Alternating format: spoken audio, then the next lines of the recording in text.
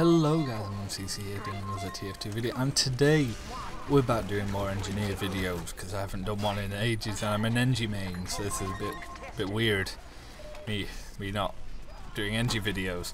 So today we're going to talk about the Widowmaker and the shotgun, and most importantly this is going to be it's not going to be two-part, but it's kind of part of a series of two.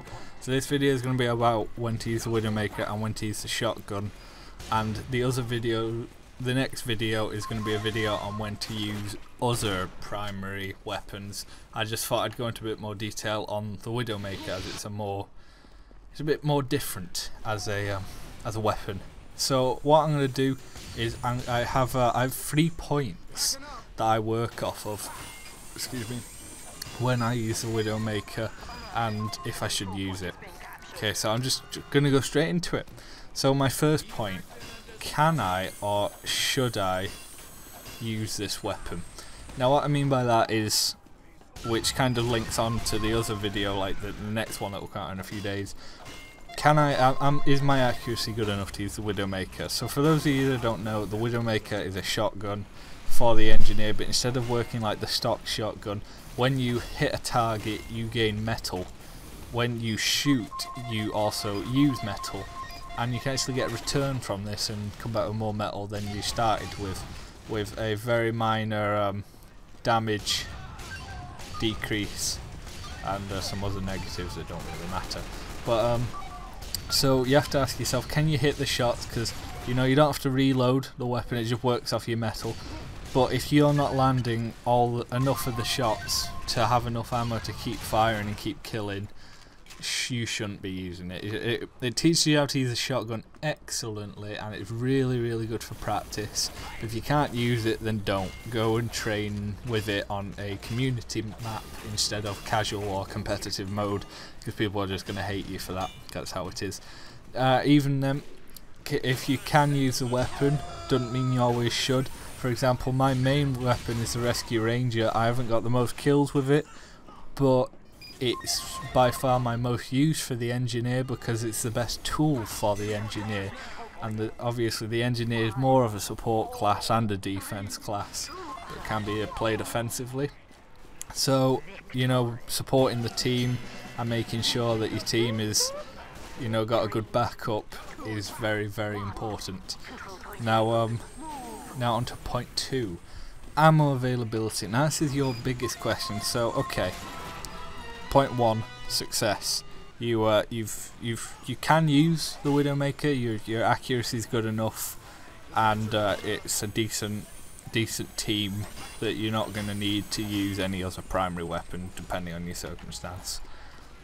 Do you actually have the ammo available to be using a weapon as wasteful as the Widowmaker? Now a lot of people don't realise, but you're going to burn through ammo. You can burn through ammo so quickly if you're not hitting enough shots, which happens with anyone. You can always miss a shot, it's really easy, but unless you have like a hack.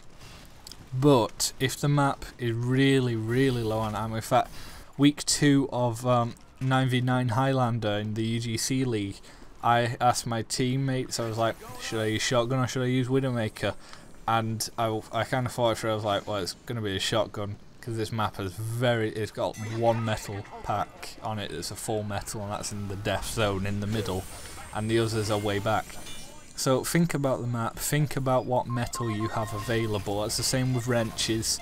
If you don't have much metal available, don't go for it. Or even if you have a strong nest, you might be able to go for it because you got a level 3 dispenser going up in the background. Little things like that determine a lot on whether or not you should use the Widowmaker. That's kind of the main point right in the middle. Do you have the ammo and do you have the accuracy? Point 3, defense or offense. Now this kind of comes more into play with point 1. So I only really use the Widowmaker when I'm playing offense. Mini sentry is 100 points. Plop a mini sentry down. In fact, another bonus of the Widowmaker, if you're attacking someone, excuse me, that your mini sentries, you get a 10% damage buff, or I think it's 10% or more. And oh god, and if that, and so you've got 100 metal left, you can still shoot after placing down a mini sentry that's gunning someone down. You can finish them off, get your metal back and even more metal back, and if that mini sentry goes down you can place another and you can carry on. It's an infinite cycle of mini sentry hell. Now I don't use it for offense for the really simple reason, on offense, on defense even, on defense your main focus is your buildings. On offense it's about getting your team up, it's about getting your gear up, it's about just pushing forward, and you really don't need to conserve metal. It's all about just pushing and hammering on and killing as many as you can, typically with a gunslinger. Whereas when you're on the defense, you can't be wasting metal. You gotta be building your sentry up, making sure your sentry's on full health, making sure your teleport is good, making sure your teleport is full level, make sure your dispenser is okay, making sure your dispenser is full level, and it's a lot of metal, so you don't want to be wasting that on a pesky spy that you could have shotgunned down, wrenched down. Hell, you could have Thompsoned him down if you were that type of person. This was just a short little video for once on how to decide whether you should use the Widowmaker or the shotgun. This is kind of what I follow. It's a 3-point system, so I'll go over it again. Can you and should you use another gun? Number 2, ammo availability, free defense or offense.